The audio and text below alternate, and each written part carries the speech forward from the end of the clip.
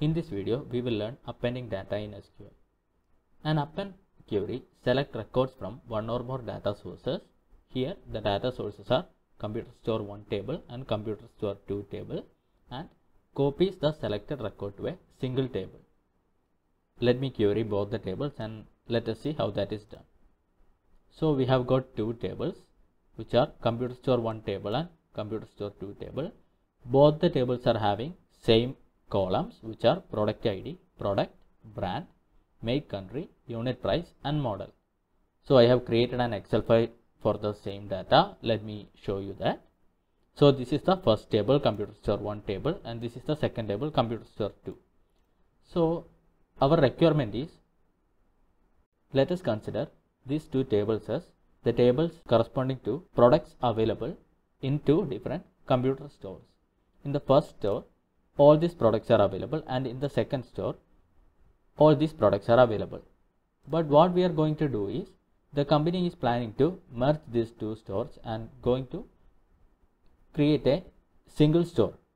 So basically they will have to combine both the tables and will have to create a single database which shows what all products will be available in the new store. Here if we inspect the data, all these rows are unique.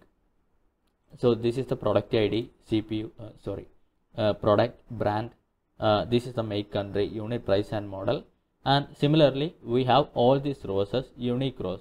That is, in a same table the data is not getting repeated.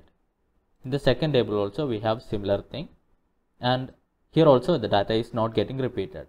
So our basic requirement is we have to combine these two tables for the new store. Our final output should look like this. I will copy this data and I am going to put it here. So our final output should look like this. That is the combined result which we get from combining both the computer store 1 table and computer store 2 table. So in SQL, how we does that? Let us see by using the query. This query is going to be simple. We will be using a union and union all to do appending in SQL. So let us start with union all. So we have to combine these two tables, computer store 1 and computer store 2. So let me query the first table, select star from, let me copy the table name, and the first thing I am going to do is union all, and the second table which I am going to query is the second table, the same select clause only, select star from computer store 2. That is, I am going to append data from the first table with the second table. Now I have to select this query and run the query. Let us see the output. Now this is as simple as that. We have got the output. Let us see the number of rows here. Here we have 16 rows. Let me copy this data, select all, copy with header, and let us paste this data in Excel and see the data. If we inspect the data, we can see that we have duplicates in the data, because if I come back to the data sheet, see the first row, CPU 111, let me color it, and if I come to the second table, computer store 2 table, we have the same data here.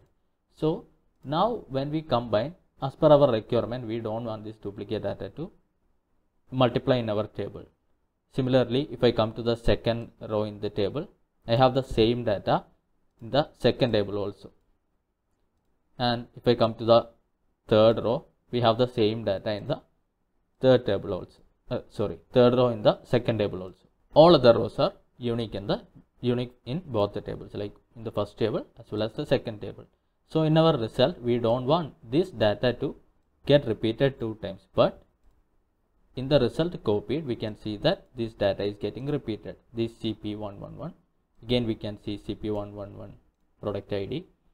Similarly, we can see these 2 rows as well getting repeated. When we don't want this data to get repeated, that time we will be using the union instead of union all. So there is only one small change. Instead of union all, I am copying this query. I am putting only union. So let us see the result. Earlier we had 16 rows from the union all result. Now if I run the second query with only union, execute it, let us see how many rows we have. We only have 13 rows, and if we inspect the result, we can see that no rows are getting repeated.